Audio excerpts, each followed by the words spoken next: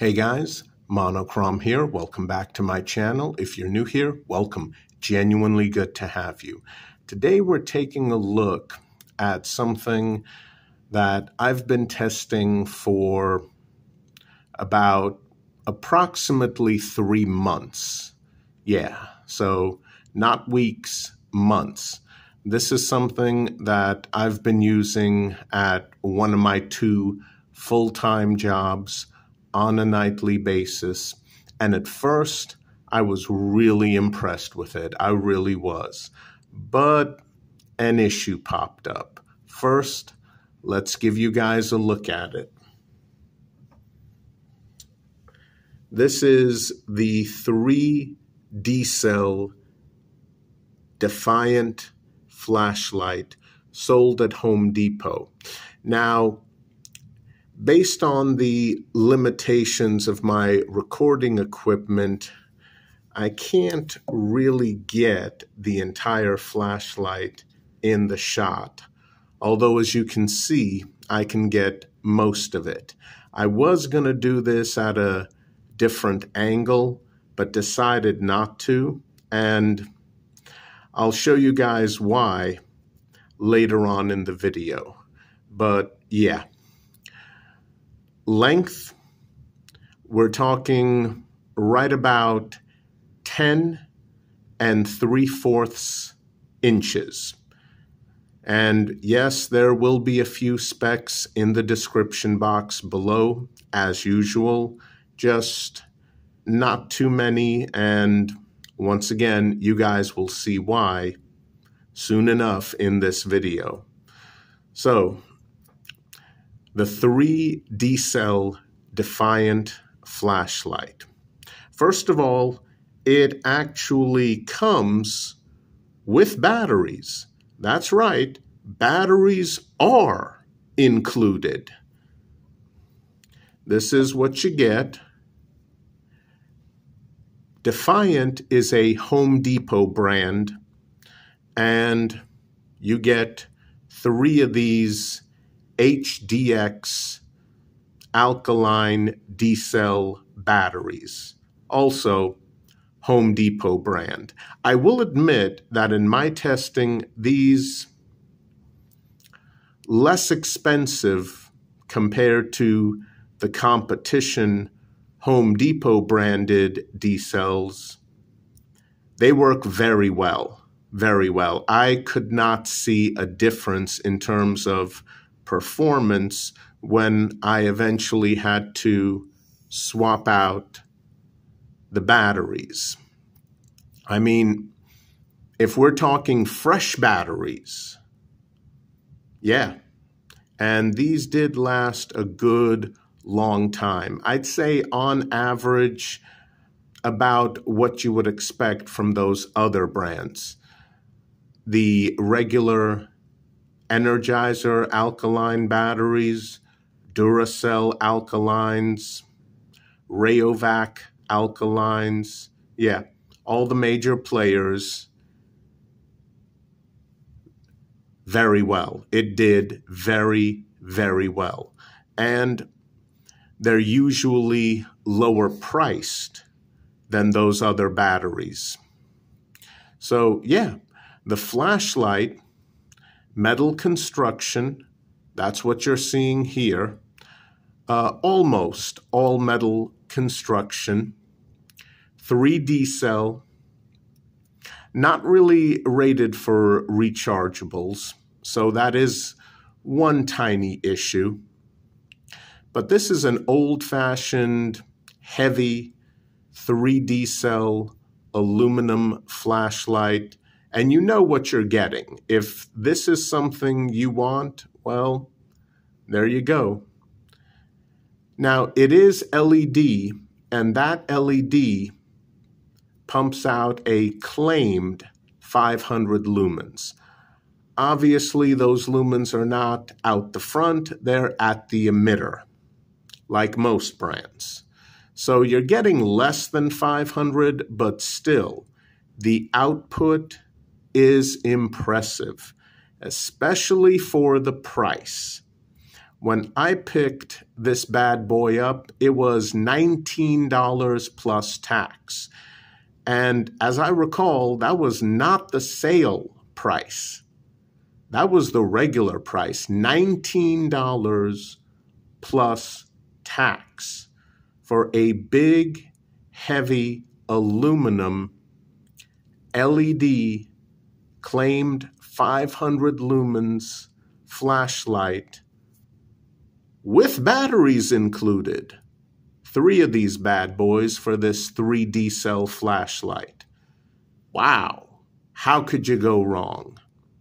Well, keep in mind something, guys. You gotta keep in mind something that a lot of people overlook, that a lot of people just don't realize. For some bizarre reason, when it comes to flashlights, the average person, and even some enthusiasts are guilty of this as well, they just assume that if a flashlight is very bright and cheap, that somehow quality is included for free. No, it's not. Bright and cheap, literally any flashlight brand can pull off bright and cheap nowadays. Quality, that's a different story. Maybe some of you will be offended by this analogy, but I mean, let's say you're looking for a relationship with a woman. I mean, well, there's a handful of them standing on that street corner over there. You want any of them? Well, they're gorgeous. Oh, they are definitely good looking. They are gorgeous, and they're cheap. Are they quality? Nope. Do you expect them to be quality women whom you can marry? Women who will be there for you as partners, raising children. You make her life easier, she makes your life easier. Do you expect those women, those beautiful and cheap women standing on that street corner, do you expect them to be quality? No. No, you don't. And sometimes you're not looking for quality. But yeah, when it comes to bright and cheap with flashlights, you don't get quality tossed in for free. And yet so many people genuinely believe that quality gets tossed in for free. No, it doesn't. No, it doesn't. But this does look like an excellent bargain. Now, the last time I checked, the price went up a little bit. It was maybe $22 or $23 and change. Still, sounds like an excellent bargain for under $25. Well, plus tax, of course. And as I said, there is the minor issue that you really can't use rechargeables with this thing, but you know what you're getting from the beginning. So that's a very minor issue. There is also a secondary minor issue. It has to do with the tail cap design. And this thing wants to roll. Okay. Here's the second issue. With the tail cap design, this flashlight is known as a battery crusher. Now, it doesn't actually crush the batteries inside until they leak that horrible alkaline chemistry all over. It's just an expression in the flashaholic community. A battery crusher is where you screw down the tail cap, and you have to be careful because if you make it too tight, it will start to crush the battery just a tiny bit. And here's one battery that originally came with it. This was in the middle of the three. Here's the one that was over by the tail cap. Now, I'm not sure if you can see the difference. I don't think my camera is picking it up too well. Hold on. There we go. Yeah. Let me just try to hold these straight. And yeah, I think you can see it there. The one on the left that was in the middle, notice how the nipple on the battery sticks up taller than the nipple on the one that was over by the tail cap? Yeah. And this has been indented. It's a little hard to see on my camera, but it has. Again, minor issue, but I wanted you guys to be aware of it. So, how's the output and the beam quality?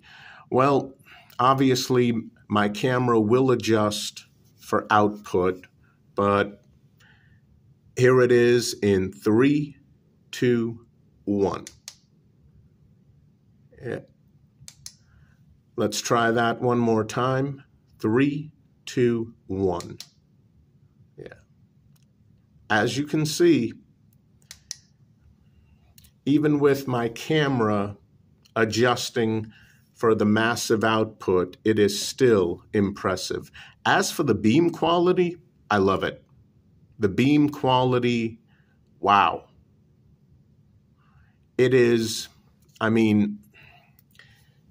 what can I say?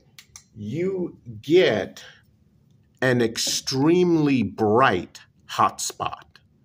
A bit narrow, extremely bright, but you also get a large amount of usable side spill. Make no mistake, this flashlight is a thrower. It reaches out, especially with that very bright central hotspot. It reaches out. But side spill is very impressive. You do get an excellent amount of side spill as well, but this is mostly a thrower with a well-concentrated hotspot. So let me just show you the business end. Yeah, there it is.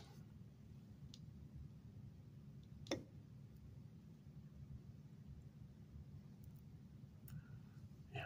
Sorry about that, guys. There it is. I'm not quite sure which type of LED that is, but it's impressive. You do get some crenellations here. And here's the body. Now, this checkering is almost exclusively for show. Yes, there's a little bit of grip that you can get from it, but it's very shallow, very, very shallow. Further up, you have the tail cap. Let's get a good look at that. And yeah, there's crenellations at the tail cap, and there it is. Now, this might seem a bit weird. This is, after all, an almost 11-inch long flashlight, and it is very heavy. But why does it have a tail cap switch? And that is a reverse clicky tail cap switch, not a forward clicky, reverse clicky, so you don't get momentary on. But it works well. It really does. It works well. Now, you're probably wondering why there isn't one further down just above the bezel. Well, then it would look a little too much like a mag light, and we all know what the owner of mag light likes to do when he sees a flashlight from another company that even remotely looks, yeah. So this is your anti-lawsuit Home Depot reverse clicky tailcap switch. It's rubberized, it works well, yes. If you're strong enough, you can hold the flashlight in the back and activate it with your thumb. If not, well, carry it around in one hand, and as you bring it up, use the thumb of the other hand to click it on. One mode only, 500 lumens. That's right, one mode only. It's a one-trick pony. So, at this point in time, you're probably expecting me to recommend it because, well, this is obviously the exception to bright and cheap and expecting quality being tossed in for free. We're getting quality. Yeah, almost. How can I describe the main issue? Okay, let's say that you're an average man or woman, and one day you meet an extremely handsome individual that you would love to date. And somehow you muster up the courage to walk up to them, talk with them a little bit, and you're getting signs that they might be interested in you. And it's like, hold on, I'm an average individual, and this person, in terms of looks, in terms of body, wow, easily 10 out of 10. There's no way this person will date me. But you figure, you know what? I got nothing to lose. Let me take my shot. Hey, would you like to go out? Yes? Really? I mean, yeah, I'll pick you up. And you go out with them, you get to know them, and they have a wonderful personality. And again, fantastic body. Ooh, smoking body. Male, female, whichever one you prefer. Great personality, smoking body, gorgeous face. And they treat you well. It's like, wow, wait a minute, this person is a 10 out of 10. I'm an average individual. How is this person not married and doesn't have a boyfriend or girlfriend? Like, something's not right. And yeah, there's something that's not right with this flashlight. And let's say you take this wonderful 10 out of 10 to a restaurant and they order a couple of drinks, then they order a couple more, then they order a few more. And all of a sudden you realize, oh, that's why they're still single. Because when they're sober, they're great. When they're drunk, they're mean, maybe even violent. And when they do sober up, you try to talk to them about their drinking problem, and they get horribly defensive and angry. You can talk to them about any other subject except that one. Yeah. How long are you going to keep dating them? Well, after I make this review, yeah. Don't expect this flashlight to remain long in my collection. Because for those of you who've noticed, I've been covering up a good portion of the tailcap section. Here's why.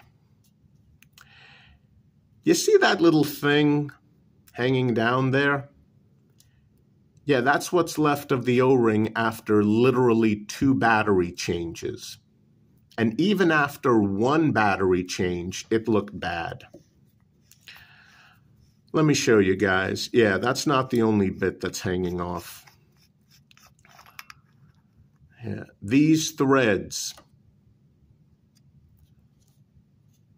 on the inside of the tail cap and here, they will shred the O-ring. Absolutely shred it. Look at this. I'm not even pulling on it. Let me actually take it off and I'll show you just how really bad it is. Guys, look at this thing. Look at it. It's shredded. I actually had a couple of pieces of the O-ring literally fall off. One that happened earlier, and one piece actually fell off. Not dangling, as you can see, but fell off just as I grabbed this flashlight to start this review. And I mean, yeah, like I said, you don't get quality tossed in for free. There's always a catch. Look at this. All the way around. I mean, this is just horrible. Now, a lot of you'll say, hey, no problem, just replace the O-ring. Okay. Like I said, this thing started getting badly shredded after one battery change. After one. This has had 2 battery changes, and this is what the O-ring looks like. Trust me, guys, in real life, it actually looks worse than what my camera is showing. This flashlight shreds O-rings. What are you going to do? Keep replacing O-rings? And where are you going to use a 500 lumen flashlight with throw? Obviously not indoors. You're going to use it outdoors. And there are going to be times when you're outdoors and it's going to rain. I mean, this is not something I can honestly recommend. This is like dating someone who's a 10 out of 10, except when they drink. Same thing. It shreds O-rings. It eats O-rings. It's just, there's no point to it. If you ever use this outside in the rain, you know, you've got no protection. It eats O-rings. Now, if you guys are fine with a flashlight that eats O-rings, even after one battery change, there you go. Less than $25 bucks. Yeah, less than $25 or $25. There you go. I hate it when stuff like this happens because it doesn't need to happen. Seriously. Why in the world are the tail cap threads sharp? It's a flashlight. It's not a knife. It eats rubber O-rings. But there you go. If you don't care, less than $25, 3D-cell Defiant flashlight, comes with batteries. I just honestly can't recommend it because I know that if anyone uses this outside, and it's meant to be used outside, and it rains, and that's your only flashlight, no, I can't recommend it. Sorry, guys. That's it for today. I hope you enjoyed this review. This is definitely an avoid. Take care, guys. I'll see you soon.